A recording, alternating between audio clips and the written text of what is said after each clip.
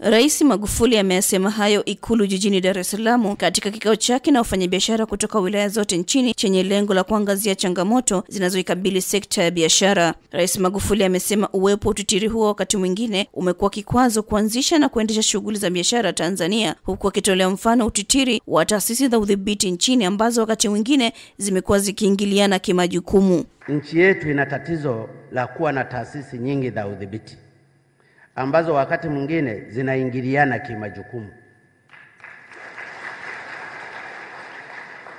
Unakuta kuna TBS, TFDA, OSHA, ofisi ya mkemia mkuu, NEMKI, wakala wa vipimo, tume ya ushindani, EWURA, Sumatra na kadhalika.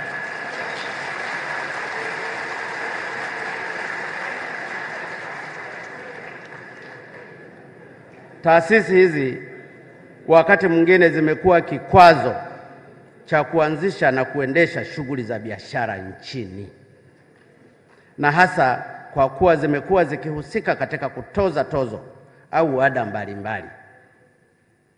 Lakini tatizo la utitiri wa taasisi halipo tu kwenye eneo la udhibiti, hata kwa upande wa taasisi zinazohusika na ukuzaji na uratibu wa shughuli za biashara na ujasiriamali nchini.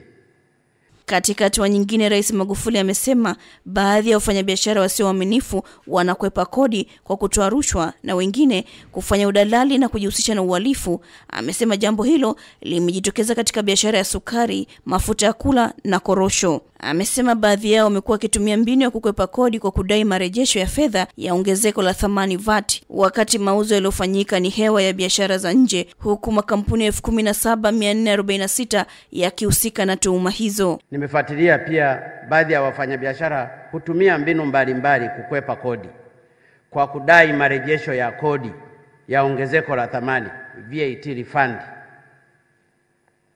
wakati mauzo yaliyofanyika ni mauzo hewa ya biashara za nje. Pili, manunuzi hewa kutoka kwa makampuni hewa. Na kwenye hili nataka niseme tu wazi, majina na orodha yote yako 17,446. Nao baadhi ya wafanyabiashara wameelezea changamoto wanazokutana nazo. Tukuombe Mheshimiwa Rais, kama unaweza ukatoa kikosi kidogo tu cha jeshi kikakaa Geita kizunguke. Ukikosa tani moja tani mbili kwa siku kama jeshi, tena wasimame na uniform, mimi niko tayari kujiuzuru bunge. Uyole ilikuwa na wika, leo ni tabani. Sasa kilimo kitaendeleaje?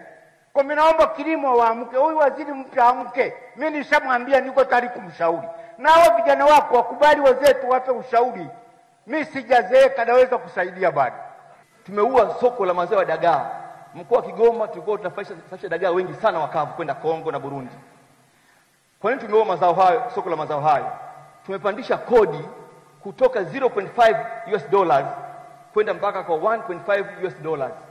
Rais Magufuli amesema kuzungumza na wafanyabiashara wa aina mbalimbali itawasaidia kuwa na lengo la aina moja na kuwataka kuzungumza ukweli ili kupata suluhisho. Angela Matayo, Star TV, Dar es Salaam. Bofya kitufe cha subscribe kisha gusa alama ya kengele kupata taarifa za Star TV muda wote wakati wowote.